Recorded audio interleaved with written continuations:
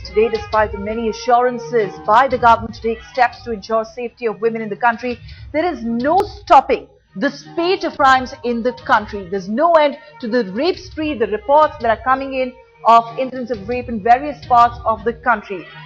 In the last 24 to 48 hours, close to 16 rape cases have been reported. Will all these women get justice?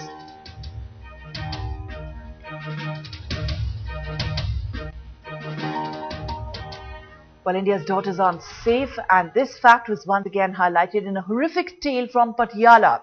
Even as Delhi streets are bubbling with protests, it took the suicide of a 17-year-old rape victim for the police to act on her complaint.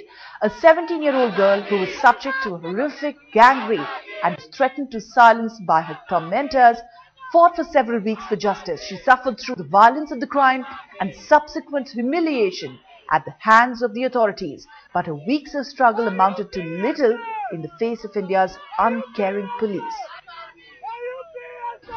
जिस वक्त जी ਅਸੀਂ ਘਰੇ ਆ ਰਹੇ ਸੀ ਵਾਪਸ ਉਸ ਵਕਤ ਘਟਨਾ ਹੋਈ ਹੈ। ਦੋ ਮੁੰਡੇ ਸੀ ਜਿਨ੍ਹਾਂ ਨੇ ਮੇਰਾ ਕਿਡਨੈਪ ਕੀਤਾ ਤੇ ਉਸ ਮੈਂ ਰੌਲਾ ਬੜਾ ਪਾਇਆ ਜੀ ਸੁਣ ਸਪਾਟਾ ਥਾਂ ਸੀ ਜਿਸ ਤੇ ਮੇਰੀ ਕਿਸੇ ਨੇ ਮੇਰੀ ਆਵਾਜ਼ ਨਹੀਂ ਸੁਣੀ। ਉਸ ਵਕਤ ਉਸ ਜਨਾਨੀ ਨੂੰ ਵੀ ਮਦਦ ਮੰਗੀ ਹੈ ਪਰ ਉਹਨੇ ਮੇਰੀ ਮਦਦ ਨਹੀਂ ਕੀਤੀ। ਉਹਨਾਂ ਦਾ ਸਾਥ ਦਿੱਤਾ ਹੈ। ਉਹਨਾਂ ਨੇ ਸਾਨੂੰ ਧਮਕੀਆਂ ਦਿੱਤੀਆਂ ਨੇ ਅਗਰ ਕਿਸੇ ਪਾਸੇ ਗਏ ਆ ਤਾਂ ਤੁਹਾਨੂੰ ਮਾਰ ਦਾਂਗੇ ਜਾਂ ਤੁਹਾਡੇ ਘਰ ਦੇ ਨੂੰ ਕਿਸੇ ਨੂੰ ਵੀ ਨੁਕਸਾਨ ਪਹੁੰਚਾ ਦਾਂਗੇ। ਇਸ ਲਈ ਜੀ ਅਸੀਂ ਇਹ ਕਦਮ ਨਹੀਂ ਚੁੱਕਿਆ। Well, she was brave enough to defy the threats of her tormentors, but it was the attitude of the police that drove her to suicide. In a suicide note, the girl said that not only did the police refuse to register an FIR, but she was in fact threatened with criminal action if she pursued her case, indicating a clear nexus between the police and the criminals in the state. Now, her unfortunate and unnecessary suicide has jolted the Punjab police into action, but as usual, it's a case of too little, too late, and it comes at the cost of yet another life.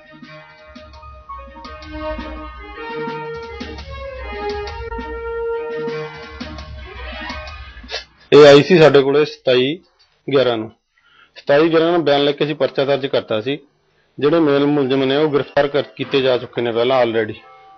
ਹੁਣ ਇਹਨੇ ਸਾਨੂੰ ਕੋਈ suicide note ਦਿੱਤਾ ਵੀ ਮੈਂ ਉਹਨਾਂ ਦੀ ਬਦੌਲਤ ਦੁਖੀ ਹੋ ਕੇ ਸੁਸਾਈਡ ਕੀਤਾ, ਉਹਦੇ ਖਿਲਾਫ ਕਾਰਵਾਈ ਕੀਤੀ ਜਾ ਰਹੀ ਹੈ। Well, this leads us to ask, should it have taken a tragic suicide for police to simply file an FIR? How many more rapes will it take before that mindset changes? Is the problem actually limited to the police, or do they derive from their political masters?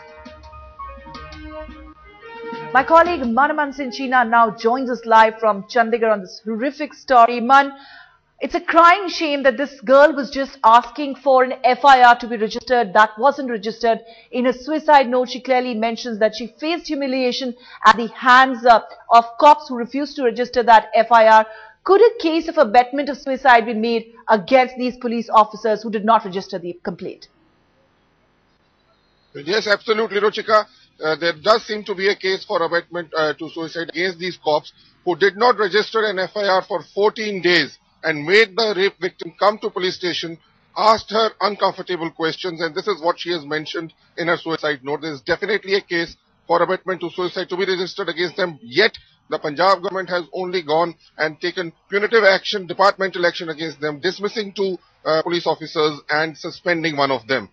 The demand from that area, from that village, and of course the unfortunate parents of the girl is that these cops who pressurized her, they must be brought to law.